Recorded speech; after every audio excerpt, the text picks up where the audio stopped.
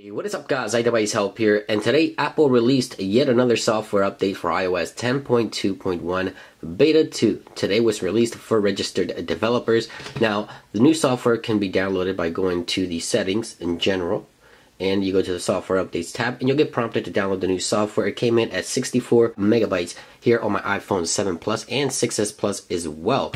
Now, what is new with this new software? As always, in this video, what I do is I cover any of the new glitches that are fixed, some of the performance enhancements, and any of the new features, if any are available. So let's go ahead and dive right in. Now, I know a lot of you guys like to know the new build number, so let me go ahead and share the new build number right there, 14D15. That's going to be the new build number for iOS 10.2.1 Beta 2.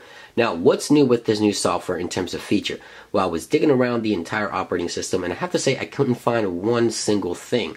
However, yesterday I had a very different experience using Beta 1 for iOS 10.2.1, and I tweeted about this, and that is I managed to get an entire day on one single charge. I wasn't capable of doing that in the past. I wasn't able to do that in the past with iOS 10.1.1 or below.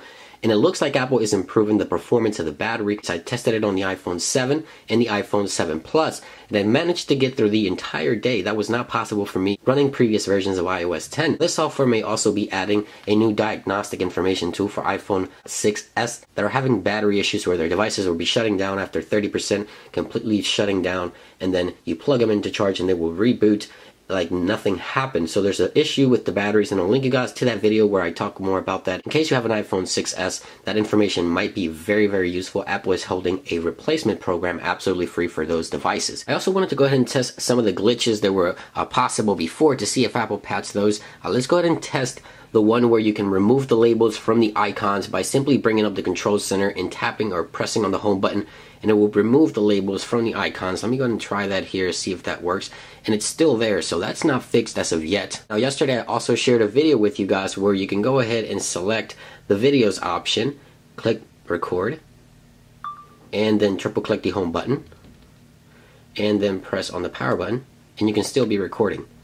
And as you can see, it is still recording, so that's not fixed either. So let's go ahead and do that.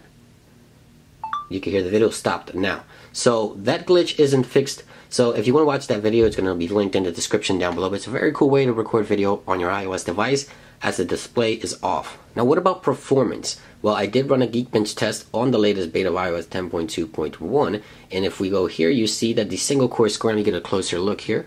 The single core score on Beta 1 and Beta 2 is very close to identical, and the multi-core score just a slight increase, nothing drastic in terms of performance. You would expect the same performance on this beta as the previous beta, which is a good one. I don't expect Apple to release too many betas for this software. We might see another beta, maybe two more, depending on what else needs to be fixed. This software update should be released to the public at the beginning of January or so. Because of the holidays, Apple may push it back, but I don't see too many betas coming for this software. So I hope you guys enjoyed the video. This was a quick update on Apple's latest beta software for iOS 10.2.1.